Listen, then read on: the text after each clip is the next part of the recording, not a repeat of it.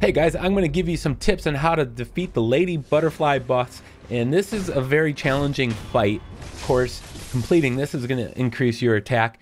Speaking of attack, you want to make sure your attack's at least level 2. You're going to kill the first boss in the game, the big horse boss. Now, this is a 2-phase fight. First phase is actually much easier than the second phase, believe it or not.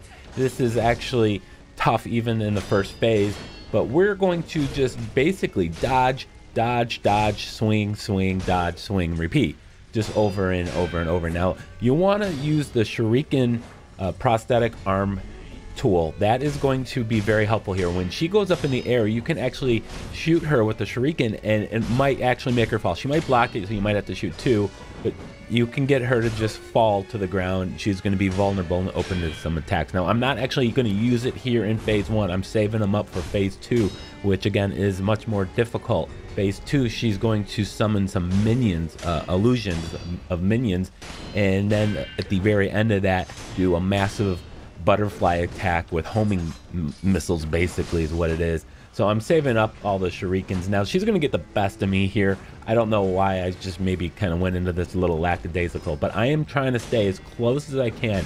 When she jumps up in the air, if you hit her before she jumps up, like right there I missed, you can actually get her cancel out that attack. So I am using the strategy of just staying close around her as much as possible, circling around her and getting in attacks, and there she of course got the best of me. But I have a resurrect stone, so I'm going to go ahead and use it and continue the fight, and then we're going to enter phase 2. Now once phase 2 starts, she'll always spawn in the same place. You can use a charged thrust attack by holding your R1 button as soon as she spawns in. Do that, then maybe throw a shuriken at her and then hit her again.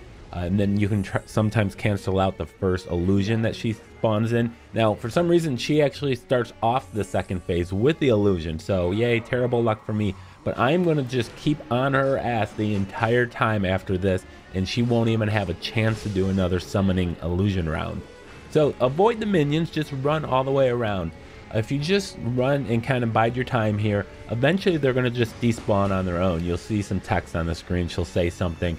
At that point, she's going to do the butterfly attack, the homing butterflies, and those are very, very tough to avoid. So here they are spawning, and they're going to all come at me, and I'm just going to sprint, jump, and luckily none of them hit me.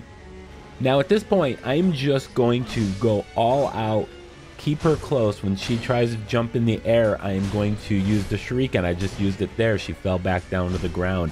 If you see her back up, hop back twice to get some distance, she's going to summon another illusion round. So you want to be very quick and try to avoid that if at all possible. If she jumps back twice, you can use your shuriken, hit her, and then if you have the slice skill, you can use the shuriken and then use the slice skill and close the gap, and that will actually get her to not do the illusion round. But she's not going to do it. Every time she jumps up, I hit her with the shurikens, and then I'm just going to keep pounding away until I whittle her posture up, and then finally finish her off. So it's a very tough fight. It's a lot of moving, dodging, swinging, and then just trying to stay on her, trying to cancel out any of her attacks that she does, and that I found to be the best way to do it. So I hope this video helped you at all.